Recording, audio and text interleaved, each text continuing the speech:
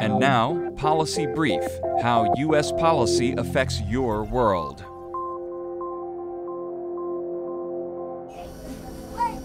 The United States has announced a new economic support package for Georgia totaling more than $1 billion to meet humanitarian needs and facilitate economic reconstruction in the wake of a recent conflict with Russia. The two-part package includes emergency assistance now, followed by a second phase of financial support to help Georgia regain its position as one of the world's fastest-growing economies.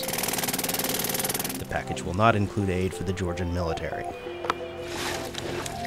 Emergency funding will be aimed at helping some of the 130,000 Georgians forced from their homes by the fighting, says U.S. Secretary of State Condoleezza Rice.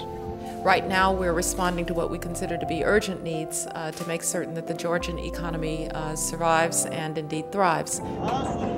Secretary Rice says the package is part of a larger international effort. The United States, our friends, and our allies are achieving our objectives. Georgian democracy and independence endures. The world has rallied to Georgia's side in an unprecedented show of support.